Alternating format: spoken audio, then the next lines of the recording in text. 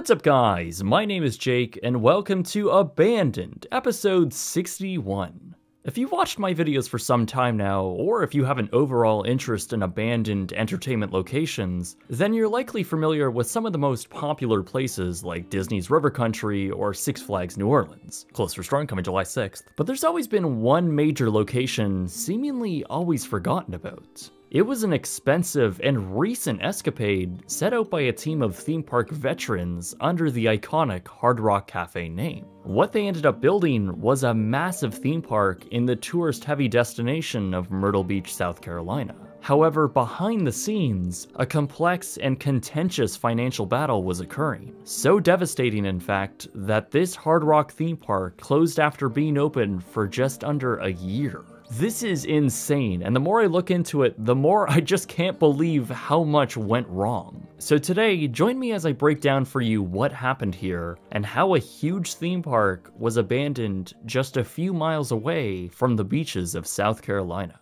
This episode of Abandoned is sponsored by Morning Brew, a simple and fun way to stay informed. Click the link in the description below to join now. It all began with a man named John Binkowski, an industry veteran who worked in film production, then pivoted to physical-themed entertainment. He also owned a theater with an ice skating show just a few miles away from the shores of Myrtle Beach. The events of September 11th, 2001, however, had forced the entire tourism industry into a slump, and that Myrtle Beach theater became one of John's only remaining assets. However, he had grander plans for the area. After all, his theater was surrounded by vacant land, perfect for developing a tourist attraction, confident he could draw tourists away from the beaches. So, with the help of other investors and local landowners themselves, John spearheaded a new development named Fantasy Harbor, a master plan development where a theme park would become the centerpiece. It was themed after the 4 seasons of a year, with each land divided up into those 4. The Summer Bay land was planned to incorporate John's struggling theater. With a pretty detailed concept in hand, the team approached industry veteran Steve Goodwin to secure financing.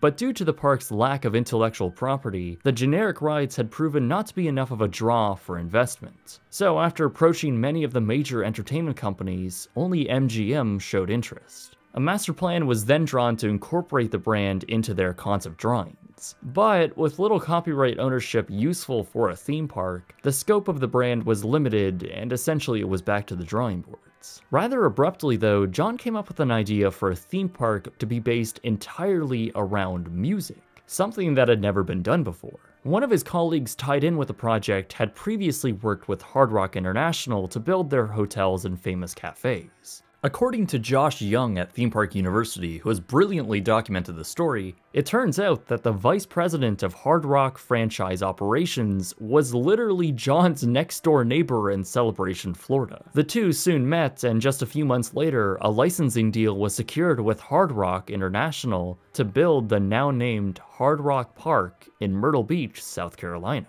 The park was now being designed specifically with Hard Rock in mind, shaping this into 4 distinct lands, all based around the lake in the middle. Surrounding it would be classic rock, cool country, world rhythms, and Born in the USA. It was 2003 and major planning continued, as did the raising of the necessary funds not only to pay Hard Rock for their licensing fees, but to actually build the park. Ultimately, it was the neighboring properties that raised the $2.5 million necessary for Hard Rock's branding, and the general funding for construction and loan payments was secured by a private investment firm out of New York.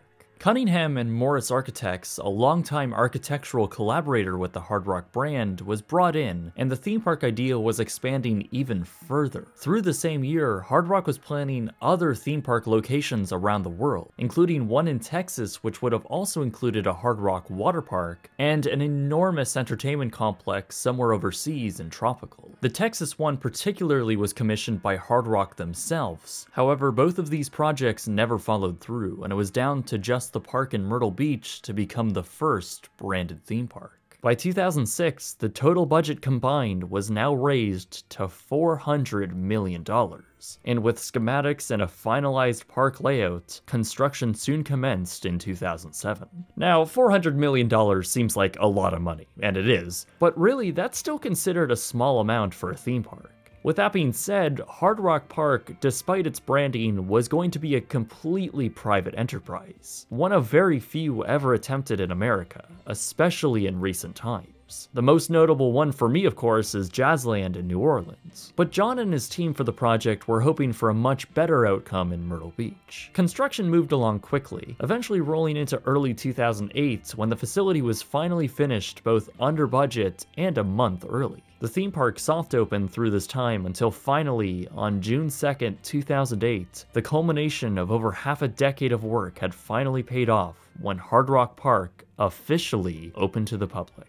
With a big opening and lots of people coming through the gates to see what America's newest major theme park was like, what the majority of guests realized was that this was a pretty great experience. Hard Rock Park had now evolved its attractions and lands into 6 distinct areas by opening day. These included All Access Entry Plaza, Lost in the 70s, Rock and Roll Heaven, British Invasion, Born in the USA, and Cool Country. After walking down the entrance plaza, a cleverly angled path would open up to reveal the existing lake and the park's icon at the other end, a neon-lit 90-foot tall electric guitar. This certainly set the mood, as when you walked around the lake and found yourself in these distinct lands, key attractions would catch your eye, like the towering Led Zeppelin The Ride, the slippery When Wet water ride, and the Eagles' Life in the Fast Lane, all thrilling attractions. The park also boasted many award-winning shows, including one inside John's former theater, now incorporated and rethemed into the Cool Country area. What the park perhaps lacked in rides, they made up for in theming and creativity. There was a good amount of wit and humor pumped into many of the aspects of the public areas that also had creative and quirky landmarks spread throughout.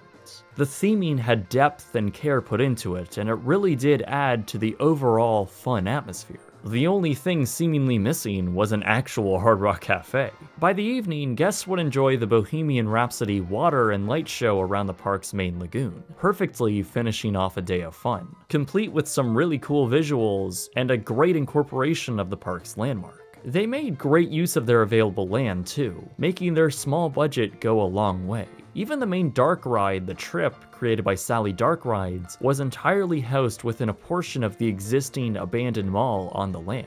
That also meant there was potential for even further expansion with more uses for that mall, and other key areas of vacant land around the park, set aside for a prosperous future. However, that future was unknowingly about to be short-lived. As we've discussed all too much on this channel, 2008 was not a great year for new development. Hard Rock Park had a capacity for around 30,000 guests within the park. However, as a result of high gas prices, lower amount of spending for consumers, and a general decrease of tourism, the theme park began to see lower and lower attendance numbers. At opening, operating hours extended all the way to 1 AM each night, but now it only made sense to decrease those hours to 10 PM. With critically low attendance, it was decided that after Labor Day 2008, Hard Rock Park would move to a weekend-only operating schedule. During some days, attendance was only 1,000 people a day, where it should have been around 10,000. With spending down as a whole for tourists, Hard Rock Park decided to set all admission prices to $50, including for children. They thought if they made one price across the board it would help, but it instead backfired. All of this was obviously a massive problem, and the park wasn't bringing in money. Certainly not enough for a much bigger issue they now had. The problem was the fact that the majority of investment into Hard Rock Park were loans. So when the economy began to take a nosedive in 2008, their interest rates on those multi-million-dollar loans for construction had skyrocketed. That's a deadly combination when little money is coming in the door to keep up with their ballooning interest rates. Money was flying off their books and thrusted the park into severe debt with no cash reserve in place since it had literally just opened. The owners were put into an extremely difficult situation and ultimately saw no way out. Hard Rock Park closed its gates permanently on September 24th, 2008, just 3 months and 22 days since its grand opening. After the closure, the company declared Chapter 11 bankruptcy protection. Initially, they had hopes of reopening, but soon announced they would instead liquidate the park by selling it off in bankruptcy court. By December, the property was put up for auction with the stipulation of a minimum price of $35 million, along with proof of competence in operating and running a business of this nature. Ultimately, the courts accepted a $25 million bid from a company named FPI MB Entertainment LLC. While they had the choice to keep the Hard Rock's name attached, they instead decided to entirely rebrand the facility, citing Hard Rock's name wasn't family-oriented enough and that it had a bad connotation with guests. So in April, sticking with the music theme of the park, they had unveiled their new name, Freestyle Music Park. Their plan was to ever so slightly change key elements about the park, including the names of each land, drifting it away from rock and roll and more to all genres of music. A key point they made was also the inclusion of a kids area. Overall though, the bones of Hard Rock Park remained in place. The new owners, however, were insistent on the prospect of a bright future for this property, and even stated that this would be the first of a worldwide expansion of the Freestyle Park brand. Yeah, okay. However, issues already began with the previous owners of Hard Rock Park filing a lawsuit to these new owners over what they claimed was copyright infringement, since MB Entertainment was changing so little and they were essentially just planning to operate the former park to their gain. But still, undeterred, they claimed they were in this for the long haul. So we're going to do everything we can to make the park viable this summer, and I mean, we're in this for the long haul. Freestyle Music Park ultimately opened on May 23, 2009, at just $40 for admission, with many promotions over the summer. After one full season, the park closed for the winter on September 14, 2009, with a lower than expected attendance for the season. To add on top of this poor financial year, the company began receiving lawsuit filings to an almost comical amount. MB Entertainment had seemed to have pissed off a lot of people with their operations, receiving suits from contractors who claimed they weren't paid for their work, investors and creditors who loaned money, local governments, and even BMW for their use of trademarks in the park. Altogether, there were over 17 lawsuits filed, seeking millions of dollars in payment. Despite this, the owners assured everyone would be paid. Yet, by April of 2010, they claimed they didn't have any money left. This sent the property into a foreclosure as their mortgage on the park was unpaid, with the interest gaining around $10,000 a day. By now, grass and weeds had been peeking through the ever-growing cracks in the parking lot. Weathering and rust was now showing up on the buildings dotted around the park, a seemingly obvious sign of neglect that was taking a foothold on the idle grounds. The 2010 season should have already started by now, and with MB Entertainment claiming they were aggressively seeking out new investors to get the gates open, it never came. With the management company who owned them collapsing in on themselves, the land defaulted to the formal mortgage owner run by a Russian businessman who had ties with MB Entertainment. The whole thing is confusing and of course sparked even more lawsuits, but the gist was that they didn't have any money to reopen. As a number of years passed and several campaigns to raise money by other organizations failed, Freestyle Music Park sat abandoned, waiting for someone to come in and save the property, or get radical with their assets. By 2013, the owners of Freestyle decided they might as well extract as much value as possible from the property since the land wasn't selling. It was reported in November that a number of the rides had gone up for sale and were eventually sold soon after. One by one, rides began to be dismantled and shipped out across the world by summer of 2014, now leaving Freestyle with no future. By 2016, all rides of value had been removed and sold, along with whatever was valuable in the buildings, as all the theaters and ride stations were torn down and dismantled. Security was still on the premises and actively caring for the park, one that now only had small buildings standing and the bones of a once thriving and colorful theme park. As rumors of a Chinese company seeking to develop the site fizzled away, the park remained abandoned with no legitimate development on the horizon. On December 30th, 2018, however, the land was finally sold to a developer named Bishop Parkway LLC. Apparently, that company was in partnership with Myrtle Beach's former mayor, who claimed he wasn't sure what to do with the land and also claimed it would not be a theme park. But while these very slow land transfers took place, what was on the actual land was suffering. The Hard Rock turned freestyle music park continued to sit as it was from 2016, a shell of its former self, only populated by its entrance plaza, the many shops and eateries, and the abandoned mall at the end of the property. As years passed, more and more people began finding their way in, and what was still standing very quickly began to show decay and vandalism. In just a few short years, the main street went from looking like this to just recently this. The level of destruction and decay is honestly astounding. The entire park looks like it's been in a war zone or part of some sort of apocalyptic event.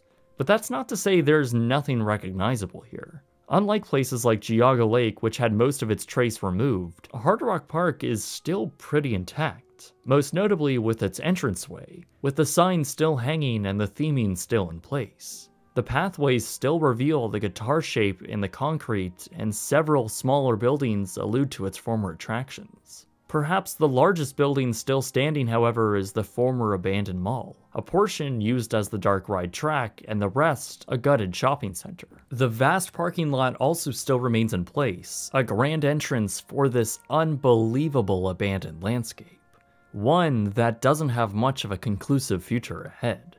2019 is really the last time anything moved forward with redevelopment. The owner put out a call to rezone the property for other uses, including retail and housing. However, with no public updates since, it's not really known what will happen to the land. The 2020 pandemic is not really helping anything with attracting new investors, and on top of that, in April of 2021, the landowner, former mayor John Rhodes, had died, potentially bringing all future plans in his possession with him. Today, the park still stands abandoned and in horrible shape. The property itself is squished in between two churches and medieval times, it being the only entertainment facility which has survived on the land, and one which has seen the entire transformation of its adjacent neighbor. When I first began this video, I had figured that Hard Rock Park was going to be some sort of faceless, vapid investment firm looking to create a cheap theme park. Honestly, what it actually turned out to be was so much more. It's honestly incredible that this all began with one man and a dream to develop a theme park and put his struggling theater to better use. The park he dreamed of could have only come from a man as charismatic and kind as he was, but more importantly, one that came from genuine care. The team behind the project were not only already very experienced in the industry, but they were so excited about what they were doing. There's actually a great presentation that John held at TEA, chronicling his journey and just what went into the park to make it so special. I'll leave a link to watch that in the description below.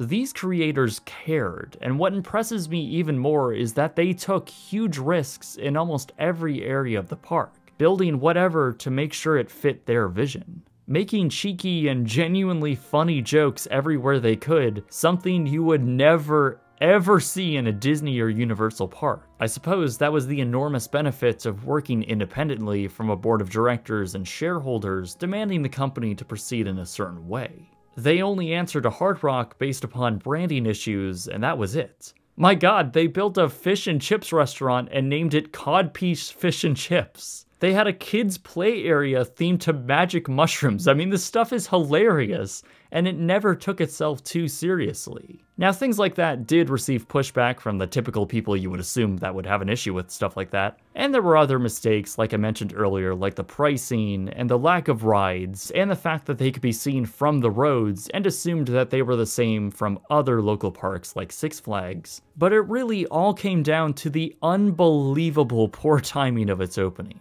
The recession was hitting every industry hard, but especially with tourism. It wasn't even really an issue with the park losing money. I mean, that's somewhat common with theme parks as it takes years to get back net profits. It was just the skyrocketing interest payments and no way for them to pay those off. At the end of the day, it wasn't the park design, it wasn't the branding or the logo or the rides or really anything else, but just really, really bad luck. It must have been so demoralizing for the people who worked on this, seeing their creation of years of hard work close just after 4 months. I have absolutely no doubt that Hard Rock Park left a lasting imprint on all of their lives, especially John's. And that's what just makes this story so unbelievably tragic. I know the timeline can get messy with all of the financials and stuff, but between Hard Rock Park and Freestyle Park's general operation, the theme park was open to the general public for a total of a little over 7 months. A $400 million theme park between both companies was open for 7 months. That is unbelievable to me, and such an enormous waste. The owners of Freestyle Park, however, essentially were the corporation I had originally thought they were going to be. An investment firm made up of Americans and Russians attempting to turn around a theme park with little care for the actual contents within, and instead resulting to a formula of attractions they thought they needed to add to gain attendance. With a terrible logo, honestly a terrible name, little effort, and no money, the park was poised to fail again. And it did. Honestly, in the end, I think out of all the videos I've done in the past, this might be one of the most tragic so far. What makes it even more sad is the amount of things that never got to happen. Hard Rock Park had multiple attractions planned as expansions, like a flume ride and a really awesome looking Mustang-themed vintage USA coaster. A Hard Rock hotel was also in the works, as well as a seasonal Halloween event called Rock and Horror Nights. But of course, none of these were ever realized. Not only is this now abandoned theme park just a few years old, the facilities were basically brand new the day they were left abandoned. Just look at the brick down Main Street and how new it looked. I mean, this park was open for just a few months. The pathways, the props, everything purposely and thoughtfully put there only to be experienced by a very limited number of people. And just not too long later, left abandoned and rotting away. And now it stands today as a spectacular failure. Perhaps ever in theme park history, and one of the last privately built theme parks in America. It's certainly a sad and unfitting end for the world's first rock and roll theme park.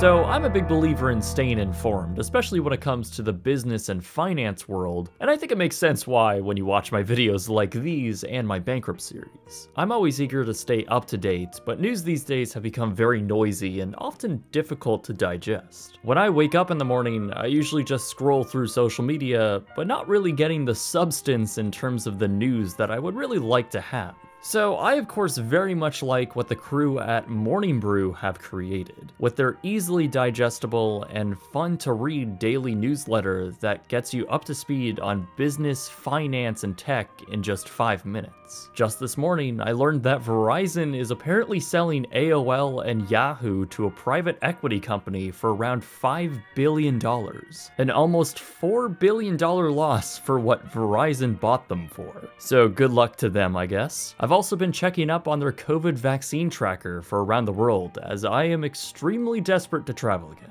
So if you're into staying informed, especially about tech and business, there is no reason for you not to sign up. All you need to do is enter your email address, and that's literally it. It's completely free and honestly a fantastic sponsor which I've been using every morning. Click the link in the description below to subscribe to Morning Brew today. I appreciate all of your support, and remember, Closed for Storm is coming out July 6th. Yes, it's finally happening. Anyway guys, my name is Jake, and thank you very much for watching.